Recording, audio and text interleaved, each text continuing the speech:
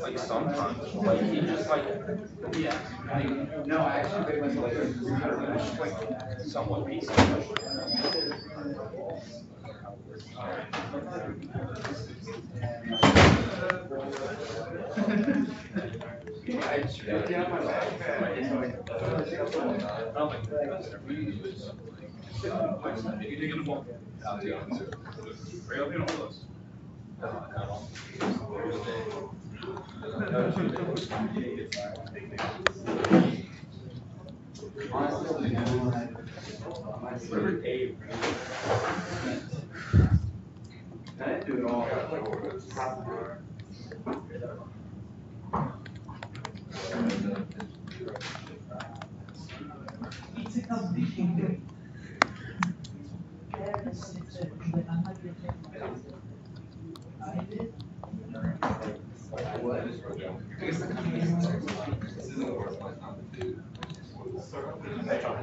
Okay, so this is our last class, and I hope you'll pass this class and I don't have to see you again for dynamics.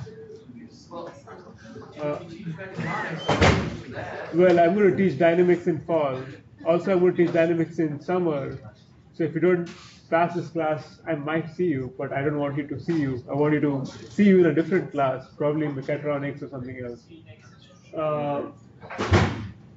As I said, if you score 65 and more, irrespective of what you did in the course, you're guaranteed a C minus. So if you're done poorly in the course so far, you still have a chance to pass the finals. In fact, I would highly encourage you to try your best, because who knows, the exam might be easy. You might lose all the exams. I don't know. Is it going to be easy or hard? We have not set the exams. We've decided what sort of questions we'll ask, but unless I see the questions, I cannot tell. But you can expect it to be hard. So, are we doing iClicker? No, iClicker. It's going to be. We're trying to see that ensure that about 50 to 60% of the questions are roughly things you have seen before: homeworks, practice questions. What else? Practice questions and term exams and homework. So 3 things. So we're trying to ensure that you can score 50 or more if you do just that.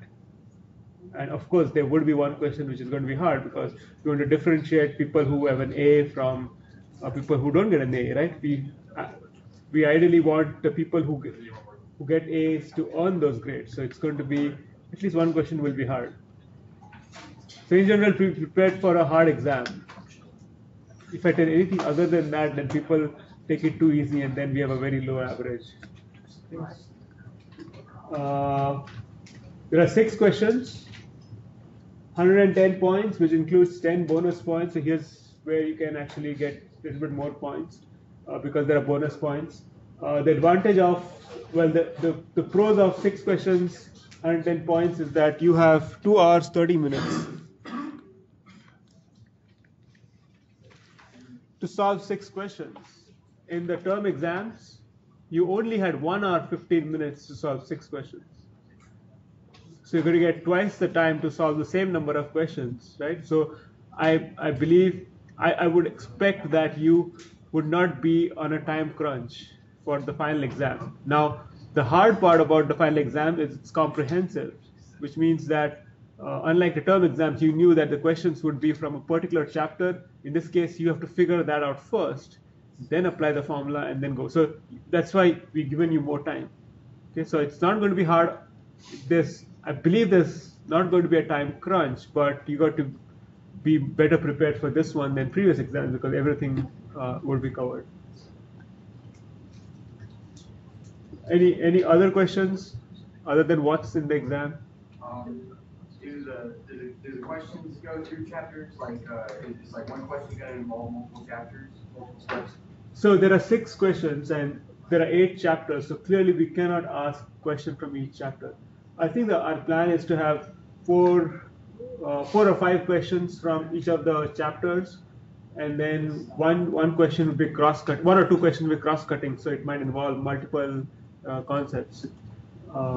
That's the plan. And we always try to see that there are sub-parts to it. So it's not like, it's not binary. It's not like zeros and ones. If you solve partially and you get some credit. Any other questions about the exam? Okay, so to help you, what we'll do is, last time when we taught this course I taught this course in fall 2017. Our exam was exactly this format: 6 questions, 110 points. So we're going to post that exam, and I urge you to give that exam in exam conditions. So lock 2.5 hours for yourself. So first prepare for the exam like you would for the finals, and then give yourself 2 hours 30 minutes.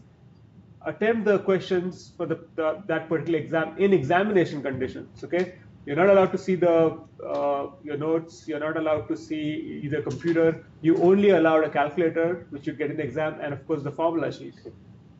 And try to solve those 6 questions. And we'll also post the solutions to that. So simulate an actual exam using the practice exam from last semester, which we'll post. And I think that might help you to do better in the exam. So please try to do that. Do not attempt that practice exam half-heartedly or not in exam conditions. Okay. So we will, in addition, we'll also post Pearson questions. So these are just to give you extra practice. But this exam will simulate an actual exam because it's 6 questions and then 10 points from fall 2017. Anything else? Any other questions? Yeah. The formula sheet, is it going to be the one that's on Blackboard now, or because it's slightly different? It's the same one. It's the same formula sheet. It's probably the first page on the book. If you open the book, I think on the left side, that's the page. But it's also posted. If you open the home page of this course on Blackboard, there's a formula sheet. We'll essentially give you that one. Okay. Any other questions? The exam is on May 8th and the grades are due on Friday, May 11th. So we have a time crunch. Normally what I try to do is I always have this office hours after the grades are posted, so you can come and ask me why you got the points you got and say if there was something wrong. I'll try my best to do it this time because there's such a short time between the actual the final and the grades due that may not be possible. I'll try my best. Okay, so you can expect that I'll have office hours maybe on May 11th, Friday. Grades are due at 2 p.m. so I could have office hours on May 11th in the morning, or I could have it the previous day on May 10th. That depends on how we finish grading. 6 questions, 190 exams is a lot of grading. Okay, any other questions about the exam? Okay, here's what I think you want to do to maximize your score. When you're solving the questions, draw a free body diagram. Even if you're not asked to draw one, try to draw a free body diagram. Okay, and this 20 to 30% is only if it demands a free body diagram, but doesn't hurt you to draw a free body diagram. Now, you cannot draw a free body diagram. Has no value if the problem is a pure kinematics problem where you do not need to use F equals ma. Identify and write the dynamic concepts you use. So we are trying to see if you are able to judge if this question, given a question, what concepts you'll apply. So before you even start writing half mv square plus, just write principle of conservation of energy or principle of work done, and then set up the formula T1 plus V1 equals T2 plus V2, and then go about solving the problem. Okay, that itself gives you some points. Then write down the relevant equation using meaningful variables. So there's a lot of credit given to writing, for example, if there's a moment, R cross mg, if you write f times 3 and you put the right sign, positive, negative, that itself carries a lot of value or weightage for your credit. So it's important to put the right magnitude as well as sign. Just don't write something randomly. So for example, mg cosine theta, if you identify that the force resolved in that direction is cosine theta, that has credit over just writing mg. In fact, if you just write mg, we sort of understand that you've not understood how to resolve forces, you'll not get points. And then the thing which you shouldn't worry too much is the final answer. It really creates very little credit. I usually give 2 points. If you get everything right, you get 2 points for the final answer. If you try to get the answer but it's not right, I give you 1 point. So I cut 1 point. So it's really very minimal. So don't stress too much on the final answer. But these 3 steps are important. Okay. So what I think is draw correct free body diagrams, write correct equations, and that will give you maximum credit in the exam. Okay. Other things are be selective.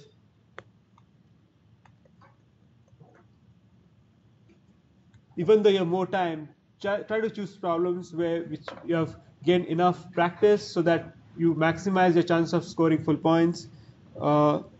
Solve easy questions first. Okay. You don't have to start from question 1, go through all the way to 6. Read the whole question paper. There's ample time. Find the problems which are easy, solve them. You assure yourself of the questions are going to be either 20 points or 15 points. You're going to assure yourself of 20 points. Remember, you've got to get 65 to pass this class, and then you can score high. So getting 65 is about solving 3 questions right? 20, 20, and 15. That will give you 60. Is that 65? No, it's 55. So I think it's 4.5. I think it's 4.5. 20, 20, 3.5. If you attempt 3 questions worth 20 points, you scored 60, and then you need to get the rest of the 3 questions. You need to get probably 5 points. So if you think of it in that perspective, what you need to do to pass the class is just 3.5 questions, get it fully right. But there's a sea of questions which are in the term exams, homework. So don't get bogged by that. I would say be very strategic about how you prepare for the final exam. So be strategic in your preparation. That is, solve more problems on important concepts. For example, I would say 16 point. What is the part on relative acceleration and relative velocity? Is it 16.5 and 3? Is that right? I'm not sure about this, but let me write this here. Relative velocity, relative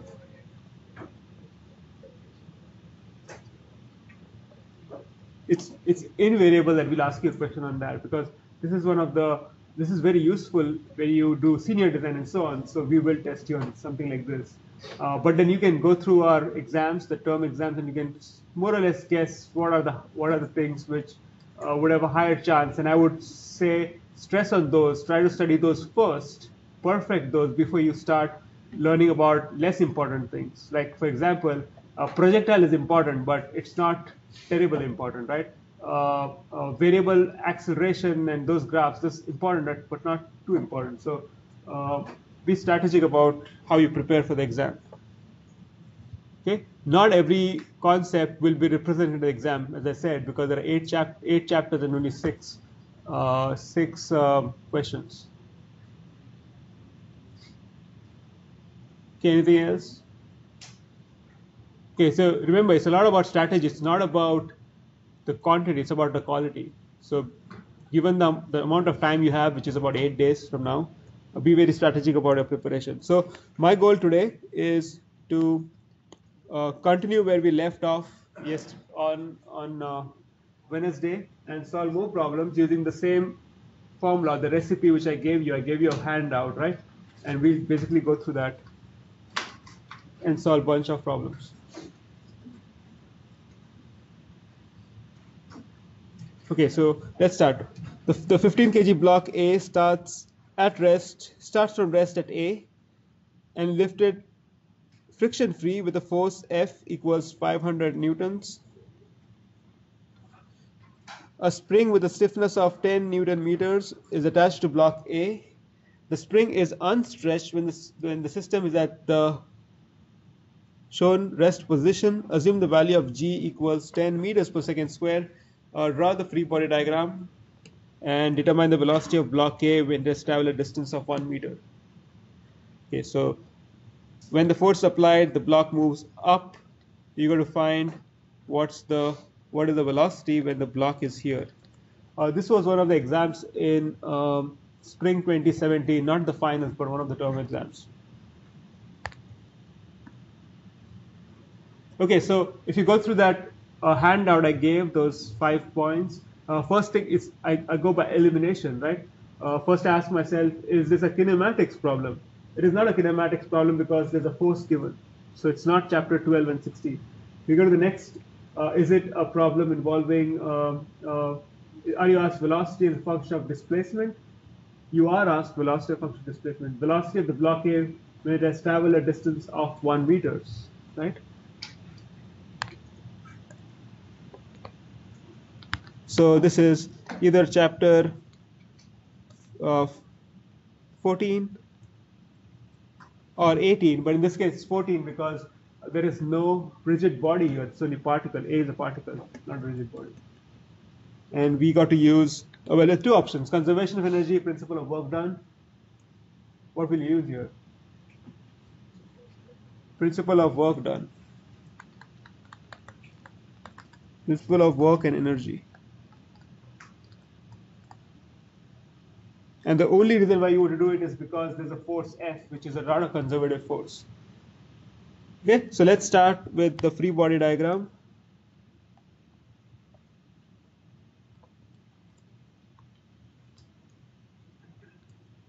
F, there is,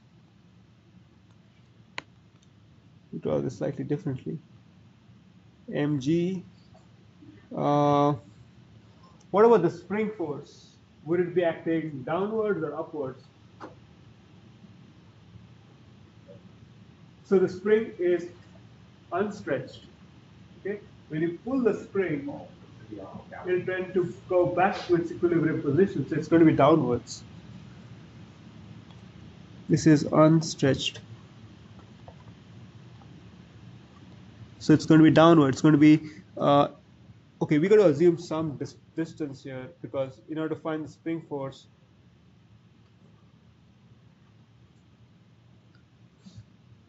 so let's assume this to be y. Okay, so we're measuring the motion of A from a datum line which is here. So this is the unstretched length, which is y equals 0. So this is going to be k times y minus 0, where y indicates the displacement of the block up. So it is the stretched length, which is y, minus the unstretched length, which is 0.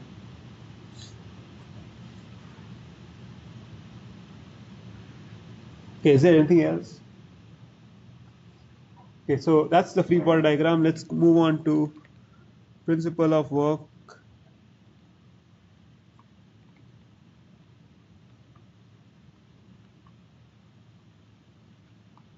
And energy, which states that T1 plus U12 equals T2. Okay, initial kinetic energy is 0. Starts from rest. Okay, it's 0. T2 is half times the mass times velocity squared, and the velocity there is an unknown. Okay, and then U12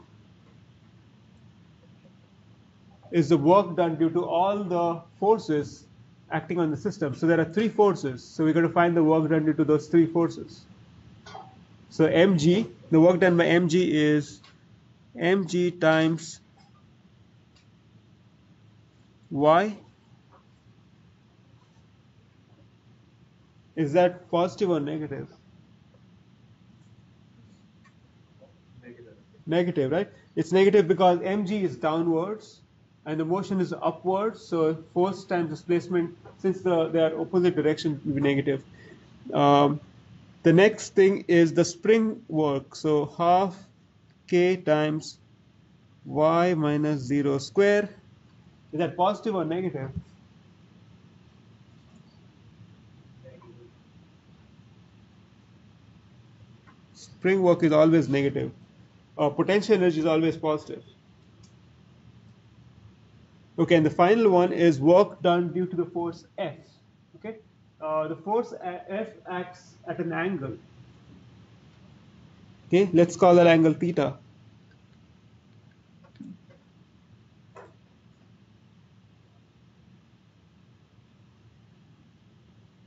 So the definition is F dot. So either I do F dot ds, right? That's the definition of work done. Or what I can do is I can write F cosine theta.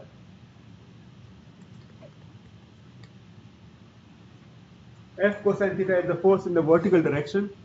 That's the force which does work. That's the component which does work. The F sine theta, which acts in the horizontal direction, does not do work because the particle is only moving in the vertical direction. So the work done is force times displacement. The force in the x direction doesn't do work because displacement is 0. So F cosine theta times y or dy is the work done.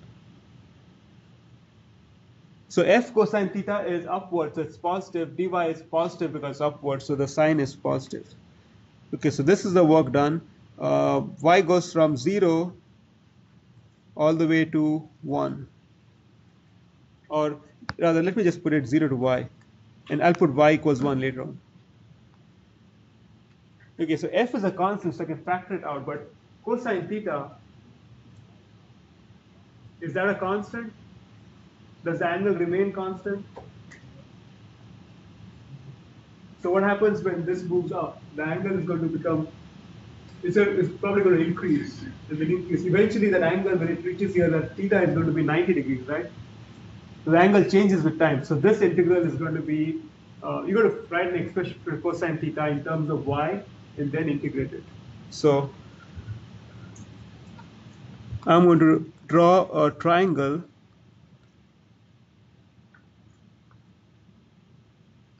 This is y.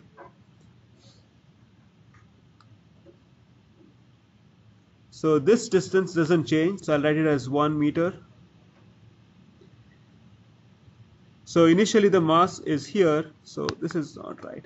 So initially the mass is here. Assume that after some time it has moved a distance y up, which means that this distance is 1 minus y because this complete distance is 1. So this is the initial position. This is the intermediate position. That it starts over here, moves the distance y up. And I want to write cosine theta in a generic position because I want to be able to integrate that. So this distance is 1, exactly the same one there. This is 1, doesn't change, but this is going to be 1 minus y. So now I can write cosine theta because this is a right angle triangle. And cosine theta is going to be adjacent side, which is 1 minus y, divided by the hypotenuse, which is 1 minus y square plus 1 square. Okay, so I got to put this in here and integrate. So f is constant, I can pull it out, 1 minus y dy divided by 1 minus y square plus 1.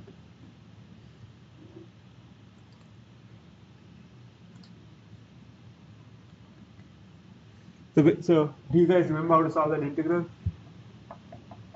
Go take 1 minus y square is a, you take 1 minus y the whole square equals some variable, let's call it x. So 2 1 minus y dy is dx. So then we can write this as f times, so when y is 0, x is 1, when y is 1, x is 0, 1 minus y dy is going to be dx divided by 2 times this thing is going to be x squared plus 1. So f divided by 2, x equals 1 to x equals 0, dx divided by x squared plus 1. Sorry, it's x plus 1. Square root of x plus 1.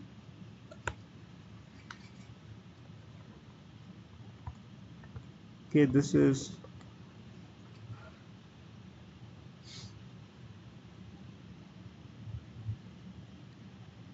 comes out to be x plus 1 divided by half, 0 and 1.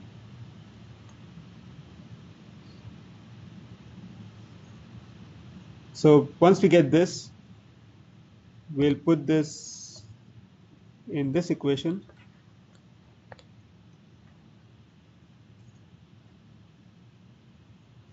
And then from the principle of work energy,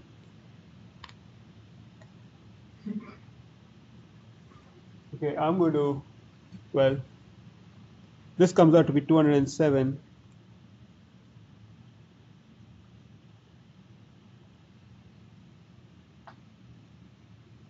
This comes out to be minus 150. This comes out to be minus 5. So it's 0 plus 207 minus 150 minus 5 equals half times mass, which is 15 V2 square. You solve for V2, you get 2.63 meters per second.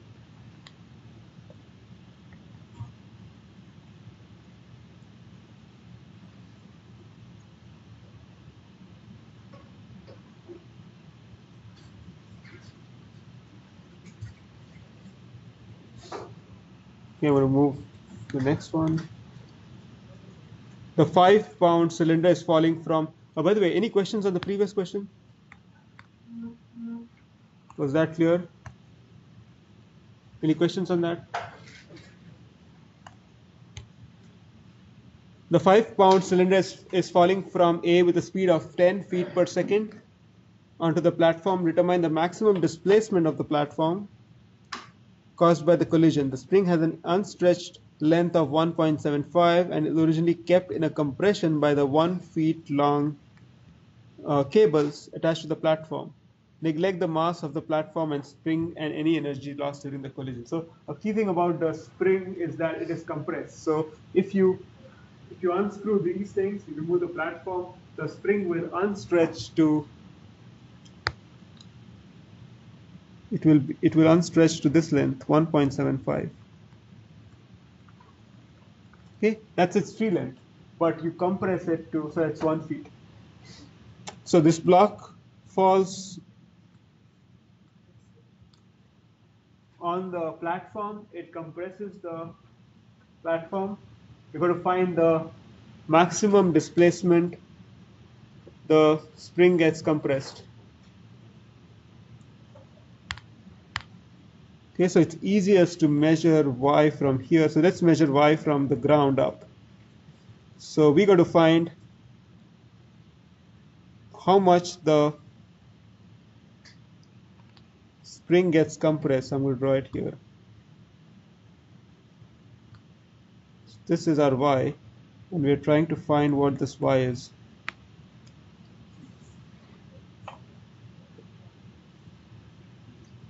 Okay, in other words, the spring will get compressed by 1 minus y. Spring in final compressed state.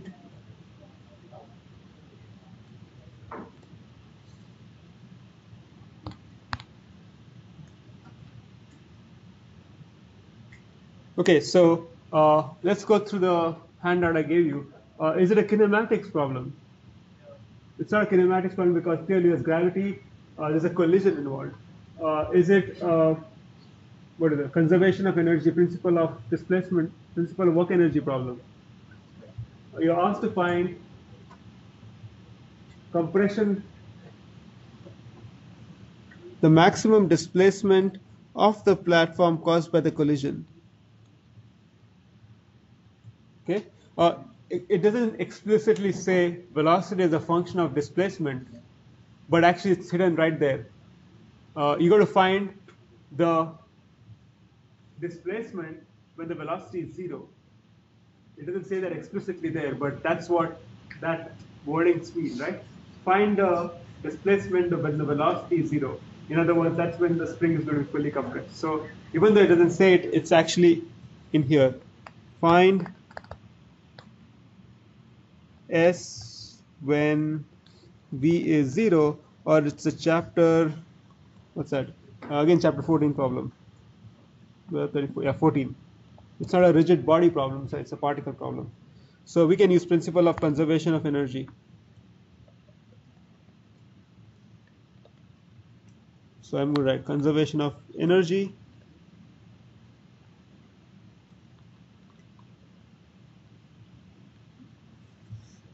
T1 plus V1 equals T2 plus V2.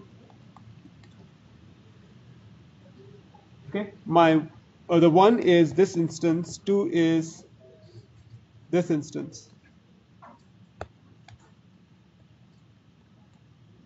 Okay, so the potential energy. So what's the potential? So well, kinetic energy is 0. Oh, sorry, its kinetic energy is half mVa square. What is the potential energy?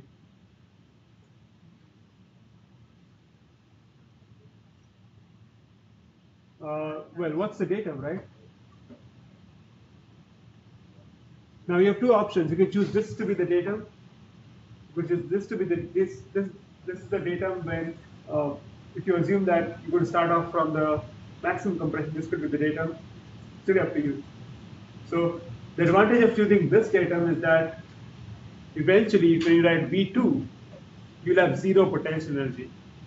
If you write V datum over here, then V2 will not be equal to 0. So I'll choose this datum only because it will give me V2 due to potential energy 0. So let's choose this to be the datum. So the potential energy is mg times the distance from this position to the datum. So what's that distance?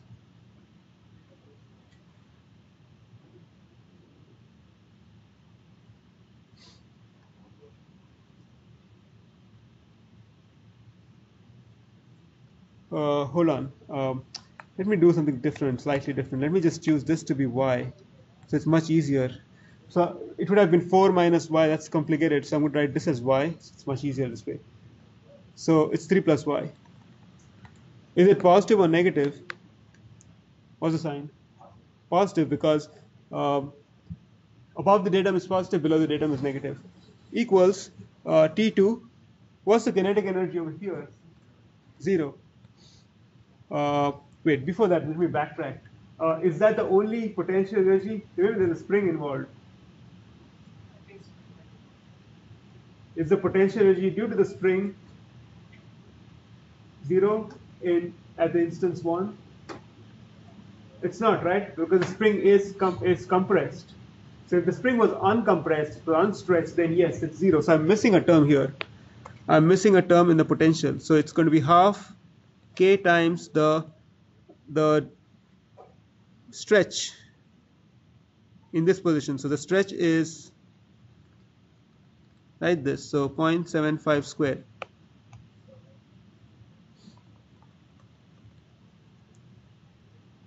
Or if you want to be really thorough about it, it is the unstretched length, which is 1, minus the stretched length, stretched length 1 minus the unstretched length 1.75 square equals, okay, now we can write T2, which is 0. What is the potential energy due to gravity at 2? What's V2 due to the due to gravity. It's 0. So this is the advantage of choosing the datum here. You got 0. If you had used this to be the datum, then it's not going to be 0. So 0. And what's the potential energy to the spring when it's stretched? It's half k times the stretched length. So the length of the spring is going to be 1 minus y, right? The spring is going to be that tall. That's going to be the length of the spring. So that length is going to be 1 minus y. So this distance is 1 minus y. So 1 minus y is the stretched length minus the unstretched length. The unstretched length is always 1.75. So 1.75 square.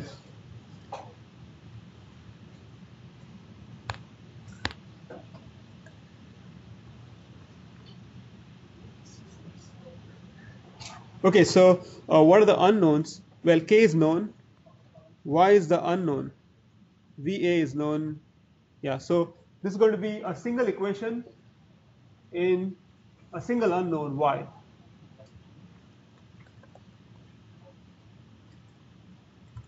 So if you solve for this, if you sub in the values and simplify this, you'd get 200 y square minus 295 y minus 22.76 equals 0.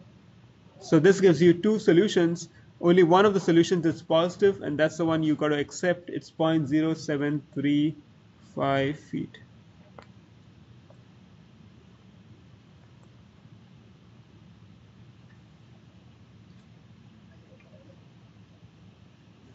Okay. Any questions on this? Okay, I'm going to I'm going to do this question later on if I have the time. Let me jump to this one. Okay, due to slipping, points A and B on the rim of the disk have velocities shown. So velocity of B is this, velocity of A is this. So note that A is not at rest, it's moving, which means that the disk is slipping. Determine the velocities of the center point C and point D. So we got to find velocity of C and velocity of D. Okay.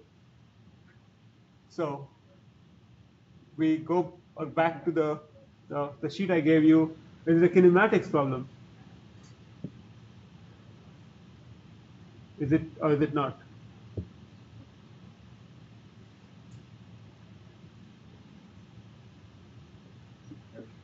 So you're not given the mass. You're not given gravity. You're not given inertia. So you do not need this. This is a kinematics problem.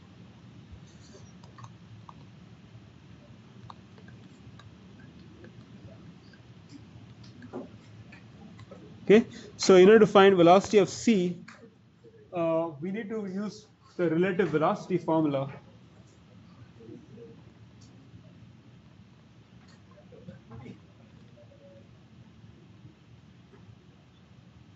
Okay, velocity of B is velocity of A plus omega cross RB with respect to A. Okay, velocity of B. So if you assume x and y as shown, velocity of B is minus 10 because it's to the left in the x direction. So I'm going to write minus 10I. I is a unit vector in the x direction, equals velocity of A, which is 5.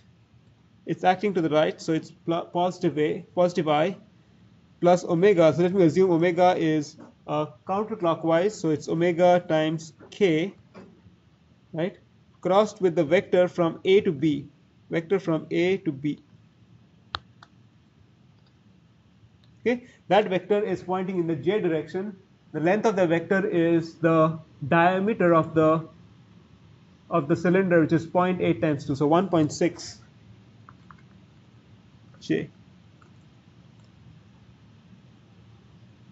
Okay, so let me simplify that.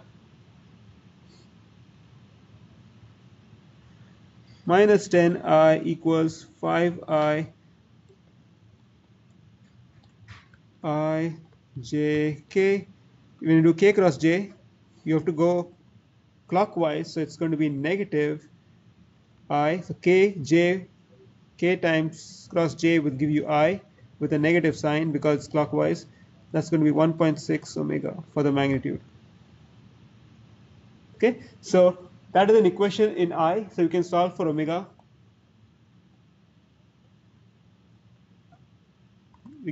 It gives us omega equals 9.375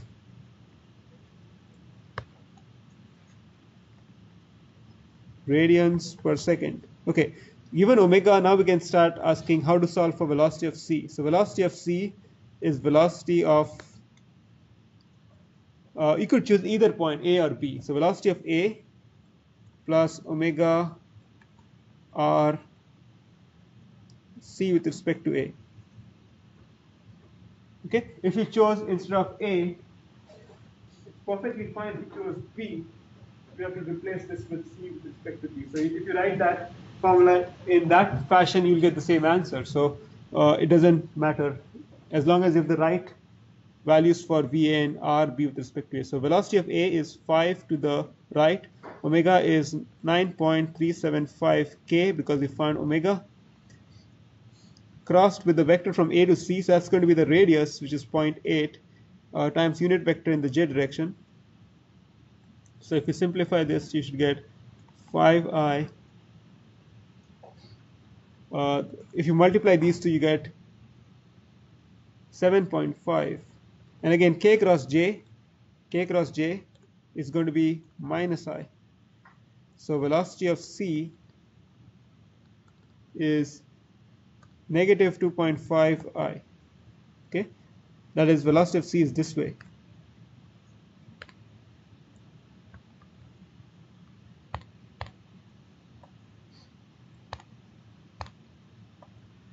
Okay, velocity of d is, now you can write velocity of d as velocity of c plus omega cross rc with respect to A. You could also write velocity of d is velocity of A plus omega r d with respect to A, or velocity of d is velocity of B. And so I have three options of three ways of writing. No matter how you write, you'll get the same answer. So I'm just going to write velocity of A because I already have it over here. It's much easier to do it that way. Rd with respect to A. So velocity of A is again 5I. Omega is 9.375 k, and I need to find a unit vector from A to D. So A to D, or sorry, the vector from A to D.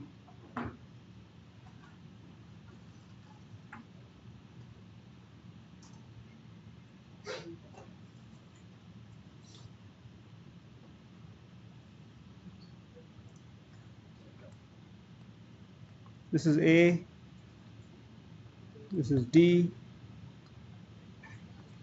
I need to find this vector. This is 0.8. That's 45. So if I can find this angle, and if I know the length, then I can find, this is 0.8, 0.8. So this length, how can you find this length? This angle is 135 degrees. So length of AD is going to be, you can use the cosine formula, 0.8 square plus 0.8 square minus 2 times 0.8 times 0.8 cosine of 135 degrees AD.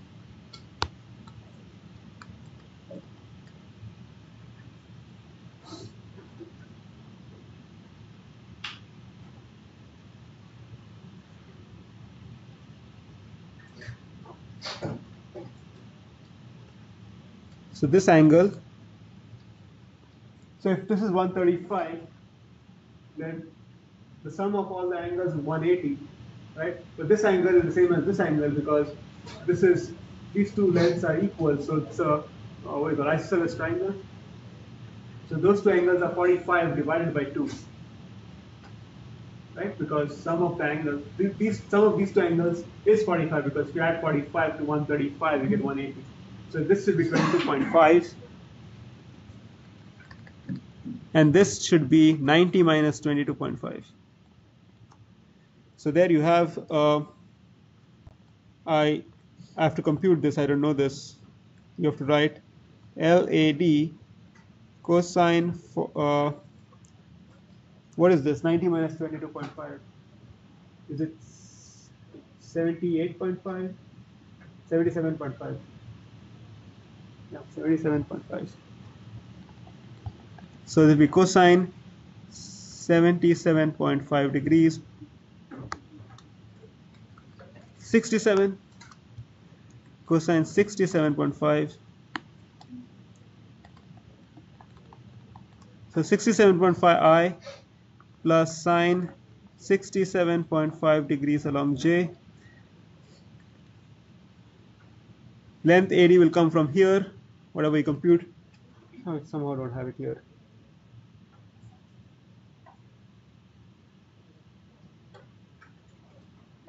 Anyway, so what I got from this expression is 5i plus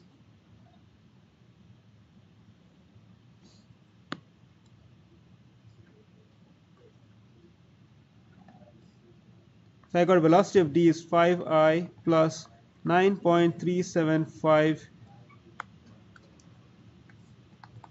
k crossed with 0.57i plus 1.37 j, which if you simplify you should get minus 7.8 I plus 5.3 j.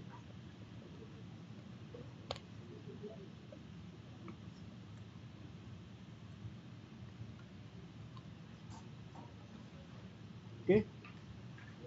Okay, so this is one way to solve it. Can you think of another way to solve this without using vectors?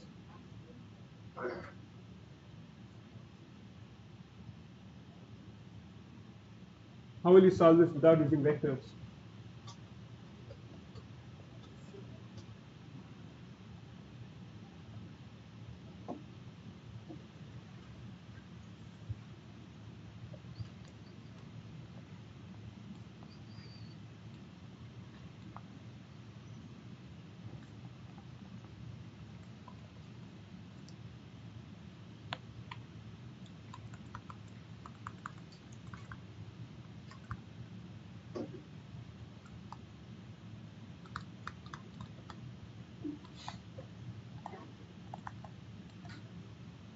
Okay, you can use ICs. In fact, I recommend that you try using ICs, solve the problem, see if you get the same answer.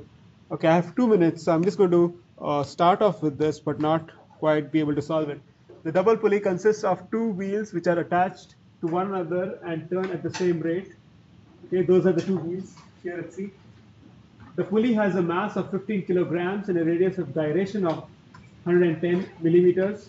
If the block A has a mass of 40 kgs and container B has a mass of 85 kgs, including its contents, determine the speed of the container when t is 3 seconds after it has starts to rest. So speed when it moves, speed after 3 seconds. So speed is a function of time. So this is a problem on impulse and momentum or work and energy.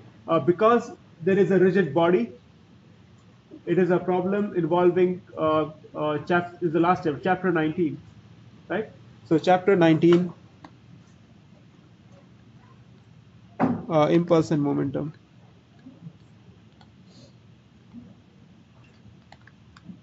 So I will set up the equation, the angular momentum about point C. So what I will do is draw the free body diagram of the complete system, not the individual components. Take the angular momentum about point C, and then solve it. You'll see that if you just writing that equation and you get the answer to the problem. So I'll complete this and post it. I would have office hours next week and also in the week of the exams. I'm thinking of having 1 hour on next week, end of the next week, so maybe Friday, and then have 1 hour on Monday and 1 hour on Tuesday, which is the day of the exam. So I'll see you